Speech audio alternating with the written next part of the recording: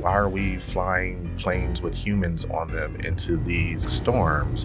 Why don't we use drones or satellites? Satellites can give you a suggestion of what's going on, but hurricane hunter planes tell you what's happening. These planes are flying in the harshest conditions you can imagine. Most airplanes fly away from storms. These planes are going right into the storms, and really, they're taking a beating. Their mission has expanded, but the number of hurricane hunter planes has stayed the same. They're one illness or injury away from having to cancel missions. What is NOAA's and the Air Force plan to address more of these challenges? A big effort to replace their whole fleet of aircraft. At the senior leadership level for Air Force and NOAA, they're not communicating with each other.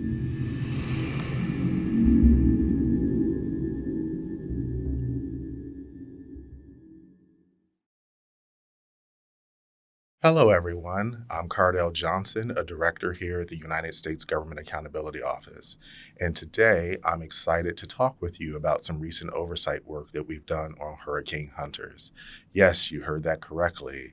So did you know that the federal government has two agencies, the Air Force under the Department of Defense, as well as the National Oceanic Atmospheric Administration?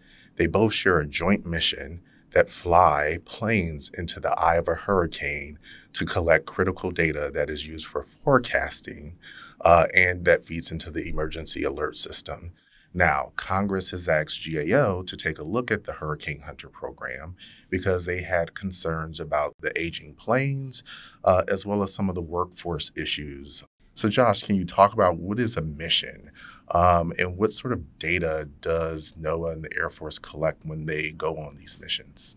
Absolutely. So missions are flights, like you mentioned, by NOAA and Air Force aircraft that go into tropical cyclones like hurricanes or tropical storms, and also into winter storms like atmospheric rivers to collect data from the storms, a range of things like information on wind speed and direction, precipitation, and all the information that the planes collect are fed to the forecasters from the Weather Service that then they use that information to develop their forecasts, to help determine evacuation areas, to help determine warnings and watches.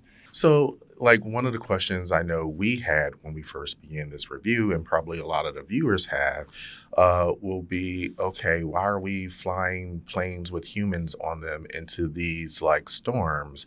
Why don't we use drones or satellites? So, Ellie, can you speak to that a little bit? Yeah, of course. So what we learned from our conversations with NOAA and Air Force officials is that the data collected by the Hurricane Hunter planes is irreplaceable and cannot be replicated by satellites or drones. And as one NOAA official put it, it's like satellites can give you a suggestion of what's going on, but Hurricane Hunter planes tell you what's happening inside the storm. So we heard a lot about Hurricane Otis, which I believe was in 2023 in Acapulco. So it hit Acapulco. And once the plane was able to get in, they found that the hurricane was actually rapidly intensifying and it ended up being a Category 5. So that helped, prepare people, evacuations. So that really shows the value of Hurricane Hunter planes. One of the concerns that Congress had when they asked us to do this work is about why is the NOAA and the Air Force missing some of their missions. And I think in particular, this came to a head with one of the hurricanes in 2023, Adelia, where some of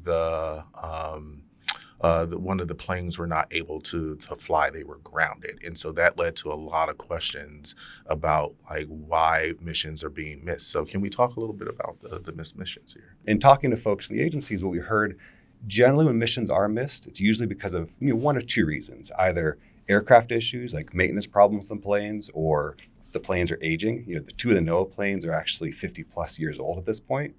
And these planes are flying in the harshest conditions you can imagine. Most airplanes, they fly away from storms. These planes are like going right into the storms, and really they're taking a beating. And so you have old aircraft flying in harsh conditions. Things are breaking a lot.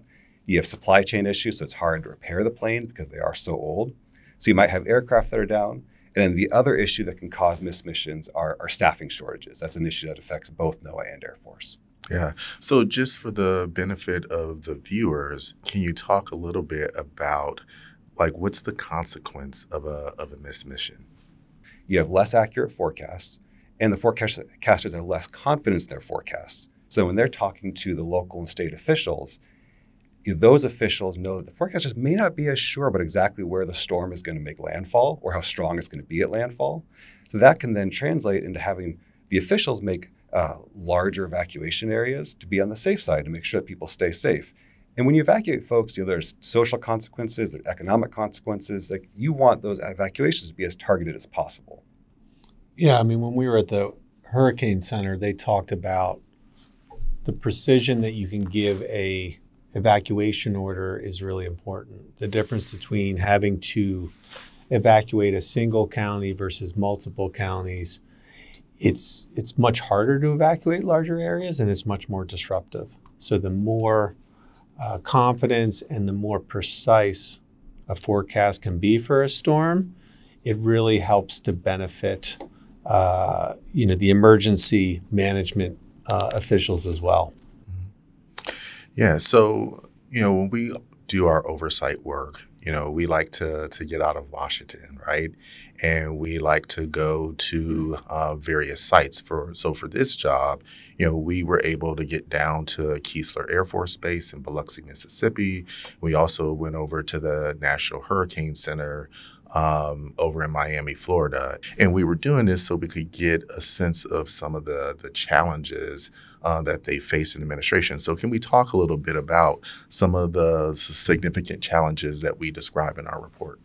Another place we also visited, the Aircraft Operations Center for NOAA in Lakeland, Florida. And I think kind of what came out of that was just like, for me, the biggest takeaway was just how the staff there, the maintenance and the air crews, are so dedicated to their work and have been doing it for so long. But at the same time, we're starting to really feel that strain because of how important the data is. The demand for missions has just increased so much more. So they're really struggling to go from 6-month operations during the hurricane season to now year-round with the addition of the winter season operations. So NOAA described it as we're often one illness or injury away from having to cancel missions. Their mission has expanded, but the number of Hurricane Hunter planes has stayed the same, and the number of staff and staffing structures largely stayed the same. So they're being asked to do a lot more with the same resources, which is stretching everyone thin. And both, that puts more wear on the planes themselves and also on the staff. So doing our oversight work, right, especially when there's multiple agencies involved in a particular program or operation, you often see, some issues related to that coordination and collaboration. So Scott, can you talk a little bit about some of those coordination collaboration challenges that we heard? I think on a day-to-day basis, we found very strong collaboration between the Air Force and NOAA. When a forecaster has a request for information on a particular storm, that is fed to an entity. It's actually an Air Force entity that is co-located at the Hurricane Center. And then that group works to coordinate with both NOAA and Air Force to try to figure out which planes are able to fly, and they help to make the flights happen. So I think at a daily basis, we found really very, very strong coordination. I think at a longer term basis, I know, Josh, it was kind of a different story for us. At the senior leadership level, so above the folks who are doing the flights, but kind of the senior leadership for Air Force and NOAA, they're not communicating with each other about their plans for their respective Hurricane Hunter programs.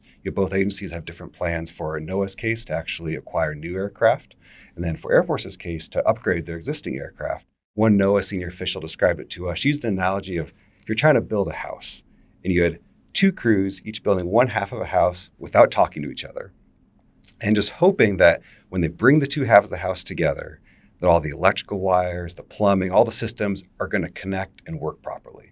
Odds are that's not going to happen. And she said, for the Hurricane Hunter program, it really would be better is to have senior leadership from both NOAA and Air Force talking to each other, discussing what the needs are so that collectively they can meet the needs of the nation for this aerial reconnaissance, and have more of a government-wide approach to the long-term investments rather than having each agency doing it kind of more of a siloed approach without talking to each other. So we had a recommendation in our report to try to address that. What is NOAA's and the Air Force plan to sort of address more of these challenges? In the case of NOAA, they are undertaking a big effort to replace their whole fleet of aircraft. And they're partway through that process. I would say they're kind of at the beginning stages of that process. But it's going to involve replacing both their plane that flies above the storms and then also their planes that fly into the storms. And they have begun to receive some appropriations. They have a recapitalization plan that they have decided upon. A few of the planes are getting close to being utilized, but it's still going to be a few years before that gets rolled out. And I think, in the case of Air Force, they don't have any plans to replace their aircraft at this time, but we did have some discussions. Ellie, I know, you looked into that a little bit, some of their, efforts to update their aircraft. Mm-hmm. So, one thing that came out, and I think this touches on the coordination piece, the Air Force and the NOAA have very different capabilities on their aircraft. So the challenge that the Air Force faces is trying to have the same technological capabilities that NOAA has on their aircraft. But because when we talked to the Air Force, they talked about how it can take anywhere from 5 to 10 years to include a new capability onto their aircraft. So I know one thing was the communications bandwidth that they've been working on since 2011. So, it just kind of shows that this is kind of what happens when you have two very different agencies have the Hurricane Hunter planes. And one thing I wanted to add that Scott mentioned about for NOAA's plans to acquire new aircraft. We haven't talked about this yet, but one of the challenges we heard about for NOAA is that we mentioned that they have an aircraft that flies these high elevation, high altitude missions above the storms, but they only have one of those aircraft. And the Air Force doesn't have any of those. Mm-hmm. So if that plane goes down either because of maintenance issues or the staff are unavailable, those missions, generally there's not going to be backup available to fly those high altitude missions. So with the new planes that NOAA is planning to acquire, they're going to be acquiring 2 of those planes to be able to actually have some backup capabilities. See, I told y'all this would be fascinating. We could talk about this all day. But if you'd like to learn more about the work that we did here, dive a little deeper into all these challenges that we discuss, we'd encourage you to visit our website, gao.gov, where you can check out our report and read the 8 recommendations that we make to the Air Force and to NOAA. Thank you very much for listening. Have a good day.